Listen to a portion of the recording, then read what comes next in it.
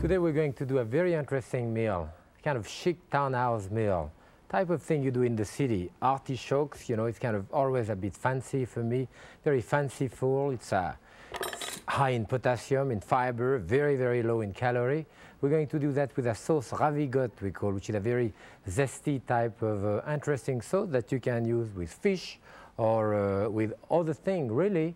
And with that, we are going to do calf's liver sauté with a caper sauce. So the first thing that I wanted to show you, the artichoke. When you get artichokes like this, I would go to the market and probably pay a little less for this one. As you can see, the end of the leaves are already yellowish a little bit, but it doesn't matter, we're going to trim it. In fact, I buy it even yellower than that if I know I'm going to do artichokes bottom, removing all of those leaves. And then you end up paying it half of the price and you're going to do the bottom anyway, or the heart. What you do here, cut approximately a third of the top. You have to have a very sharp knife on this because it's very tough. And now on the outside, you start at the bottom, you trim each of the leaves at least halfway down because you don't want to puncture your finger with the pricker at the end of the leaf when you're eating the artichoke. So this is a nice way to do it. And artichokes are relatively expensive. And as I see, pick them up when the season is right. And also look for bargain because, as I say, when they start getting a bit darker like that, they tend to lower the price. And this is the time usually I go and buy artichokes. So now, this is about clean, see all around. I want to use the stem also, so I just cut the end of the stem and trim it around. Remember that it's very fibrous, the outside of the stem, but if you trim it this way, then the rest is really eatable. So we can have, this one is slightly bigger than the other one, but we have our 4 artichokes, and that, of course, you can prepare that ahead. So what we want to do now is to put those to cook. I have boiling water, a dash of salt in it. You drop them, and this will tend to go up to the surface, you know. So what you do, I have a sieve or something heavy enough to push them down with a bit of weight in it so that it holds that under the water, you know. If this is not enough weight, I could put like my plate on it or anything, just to push that into the water. You really don't want to cover the whole thing because they will tend to turn yellow if it's covered. They have to cook so many minutes until they are tender. You pull out a leaf to find out whether they are tender, about 40 minutes for that size. Then you put them under cold water to cool them off and keep them green enough. And that's what I have here. When they are finished done in this way, you want to press all the water out of it as much as you can, that I have done before. What I've done with this one is to take the center, those are the leaves which cover the heart, remove it, and after take the choke out of it. This is one way of serving it. For example, here, if I press those things out so that I can put my finger in the middle, I will take the whole center and try to pull out that whole leaves. See that whole bunch of small leaves from the center, which I have here. And now, can use that for garbage. Here, the center of it, I don't know whether the camera can go right in the center of that thing, but you want to remove the choke, you know, which is those prickly type of thing. And this is the classic way of serving. Now, it's totally clean inside. And what I want to do with this one now, what you would want to do is to cut the stem, to serve it with the stem. This goes into the center, and that right here, and you fill the center with the sauce. The stem, you can cut it into a couple of pieces. It's tender enough, and serve it on the outside. You know, that would be one classic way of serving your artichokes. We're going to do it slightly different here. What I want to do, this one I've shown you, it's simply to cut this in actually 4 pieces. It's a beautiful center, you know, such an interesting looking. And with this, is actually to remove the choke right here. You see that choke is right there. Remove it here and arrange that on the plate. I could have the stem going on the outside. That is, you know, going this way. What is it going to be better, this way or maybe this way? I'll cross the center. See, it's an interesting shape, so you can do things with it. And you know what I could have done also? I could have done just as I did here. Before I cut it open, I could have removed the center, which would have been even a bit smarter than what I did, so that I could use that center after, like I have this one here, and put the sauce into it, you know, in the center right here. Well, we didn't do it, so we leave it at that. That's fine. And now what I want to do is the Ravigote sauce, a very simple type of sauce that we do in France often for poached fish. So what I have here is red onion, a little bit of red onion, like coarsely chopped. This is not very, very finely, mostly coarsely chopped, you know. What I have here, beautiful red onion. If you think your onion is a bit strong, you know, when the onions are strong the time of the year, you wash them. You wash them, then you drain them, and that takes a lot of the hotness out of it. Maybe I put a little bit, I have some capers here. That's what I want to put, the capers. Then I have a mixture of different type of herb here. I think I have a bit of tarragon, yes, I can smell it. And a dash of vinegar, about twice at least the amount of the oil, and I don't want to emulsify that. I want it to be separated. Then a dash of salt and freshly ground pepper. You want to put that in there. Mix it gently. That's my Ravigote sauce, and you will want to serve that a little bit in the center of the heart here. You know, would be very nice.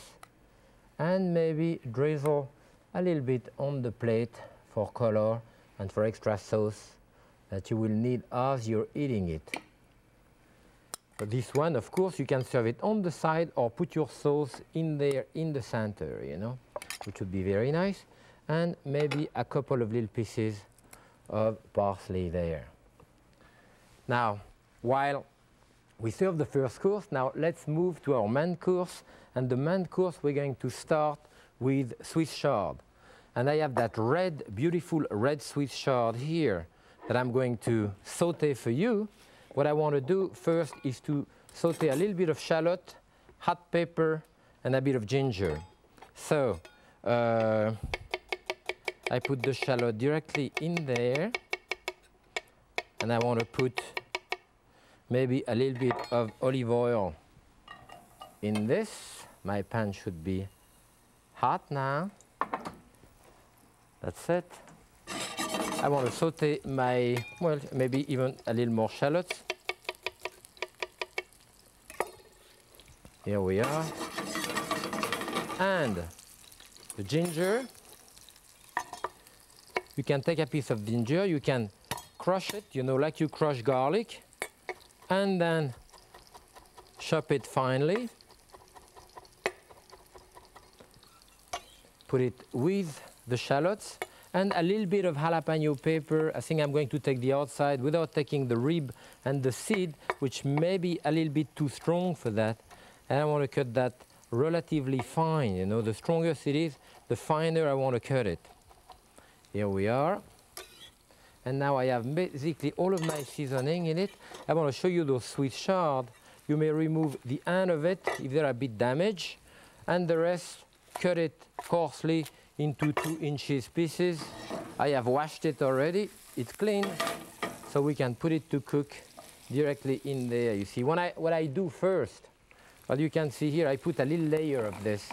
So why don't you put only a small layer, then toss it so that the garlic which was underneath is now on top, so it doesn't burn underneath. I put a little more here. I don't have to put the whole recipe, but enough to show you. A dash of salt in there. Then I want to cover it. There is enough moisture in it. It's going to continue cooking in the moisture. So what we want to do now, which is the main course, is the liver. And I have here, as you can see, a beautiful calf liver. A lot of people don't like liver. I love it. In Europe, it costs a fortune. And especially, and it's available mostly, they keep it for the hospital. It's a very, very good, especially the calf liver of that beautiful pink color. I have removed some of the nerve and wanted to show you that there is a skin on top that you want to remove, you see. And if you pull out that skin, It makes it so much more tender. I don't have to remove all of it. Then you cut it into nice slice this way. You want to serve about, of course, when you go to the market, you're going to buy all of this done. You will buy it directly from the butcher. For me, I wanted to show you how to do it. A little bit of butter and oil here. I'm going to put salt and pepper on top of this and saute that directly. Those are about 3/8 of an inch thin, and they want to cook about 1.5 minutes on each side. So you want to go pretty fast, you know. And while this is cooking, I'm going to show you how to do the sauce with it. And for that, what we have scallion here. Again, we have red onion, which I'm going to do a little bit of the red onion to chop it. Let me see. That's getting wilted now. That's what I want. I want it to get really wilted. That should cook about 4 or 5 minutes. My liver is going quite fast here. I want to lower my heat a little bit. That's it. And the scallion will give me color, and I want a bit of acidity in that sauce. The liver is rich. The acidity is going to go very well, and that's why I have lemon juice. With the lemon juice, of course, I want to put tarragon and capers. So here I have a couple of nice color. Let me see now. This one, you see, is cooked enough. I would want to put it here to let it rest for a second. This one, I may cook it another minute or so. During that time, I can cut this in half to create the sauce. Fresh tarragon, which is beautifully aromatic, and the capers. My Swiss chard are getting there. So now, let me put the other piece of liver there, and I will add directly the scallion and onion to the dripping. You see, I want to melt those dripping juice, you know, to give me taste, which I have here. During that time, the meat is resting, and that's what you want to do. It's very important for the meat to rest. So, it's practically ready. I will deglaze with a little bit of water. Add a bit of lemon juice, not too much. You don't want it too acidic. The capers. And finally, I'll put the tarragon directly like this. And I think we're ready to serve. Now, it is a fast dish. And I will serve that on that stunningly beautiful plate. Now, first, maybe serving that Swiss chard, and look at the beautiful color of the Swiss chard here that I have. I'll place it in the center of the plate. And from the center of the plate, I can always spread it out. Use 1 or 2 implements to give you the center, the space for the center. And now, in the center of it, I will put my liver, slice of liver, about 5 ounces, 5 to 6 ounces. And finally, the sauce on top, the capers, onion. I have a lot of liquid, smell acidic. And for an extra zest, maybe a little bit of a little piece of tarragon on top. And this is our main course for today's menu.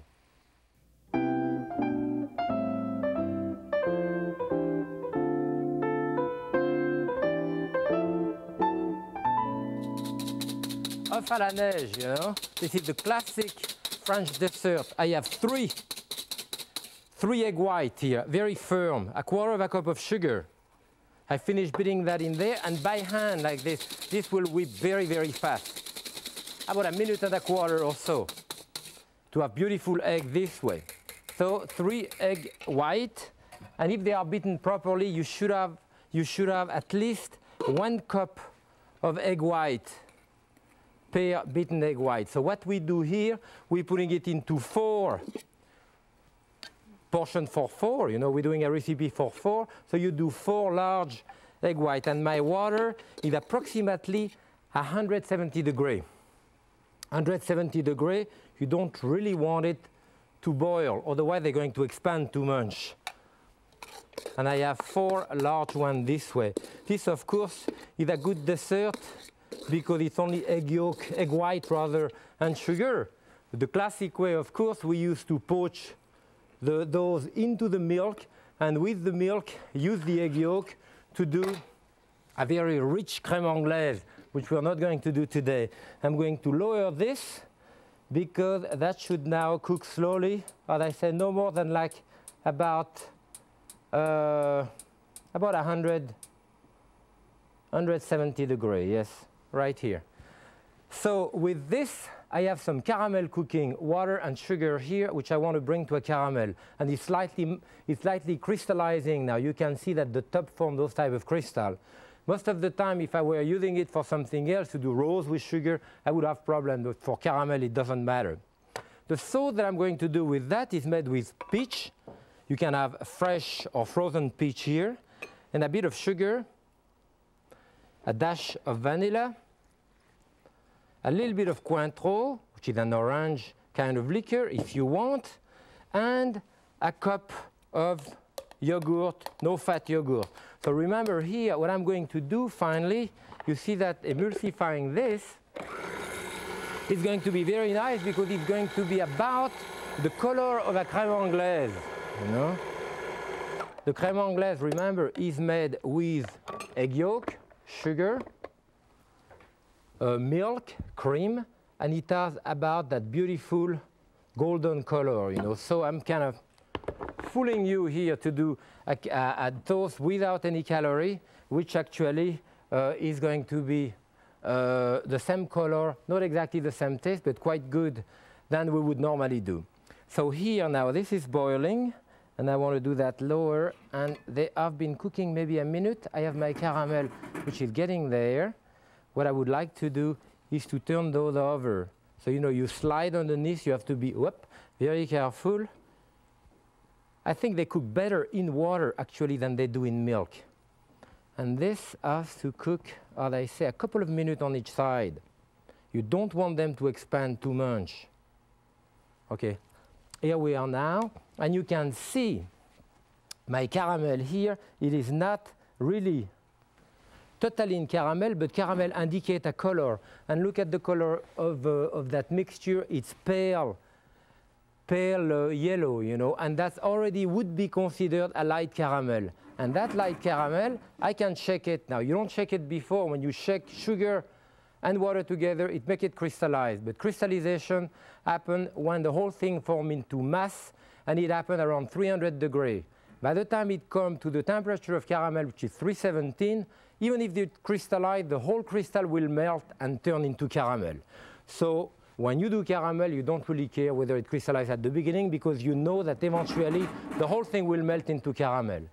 Now, it is dark enough, I think, for me. I'm going to stop it now and cool it off. What I want to show you is how to make angel hair. And what happened here, this is, for the time being, way too hot.